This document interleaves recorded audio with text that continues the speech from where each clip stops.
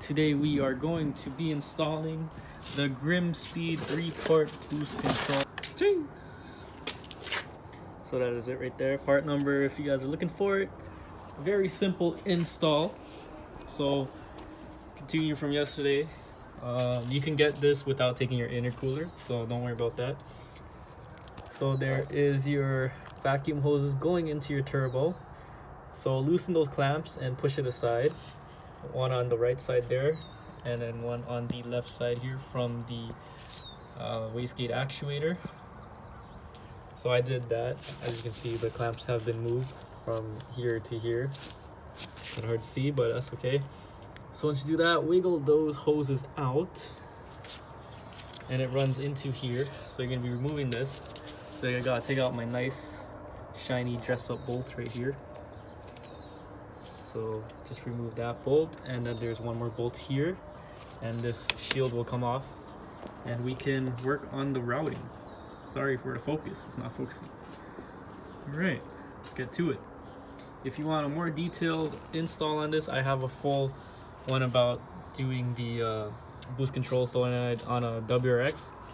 The wiring is basically the same thing, so just watch that video if you guys want. So in this one, I'm just gonna cut through it, just like show you just a little piece and bits of it. Let's get to it. Okay guys, so we got the cover plate off, I guess that's what you call it. Anyways, so it's just held on by this connector. Disconnect this connector. There's one bolt here I forgot to mention, 12 mil. So once you get that out, you pull this off from the T-fitting, which is down by the turbo. Mine broke on this side, so I'm just gonna have to cut it off later. It's okay because we're getting new hoses anyways.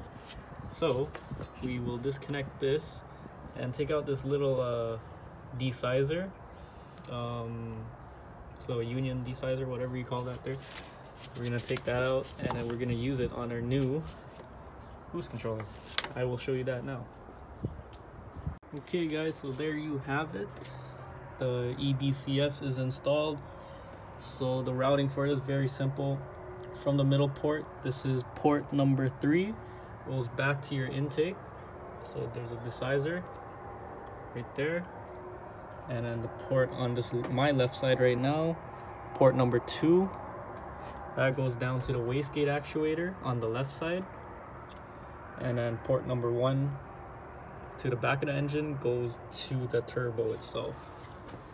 And you can kind of see that right here. Yeah, right there. There's the hoses just going to it. So yeah, easy install. We'll bolt everything back together how it was. And this mounts on the outside instead of the inside, so you gotta bolt it through the inside. And that's basically it.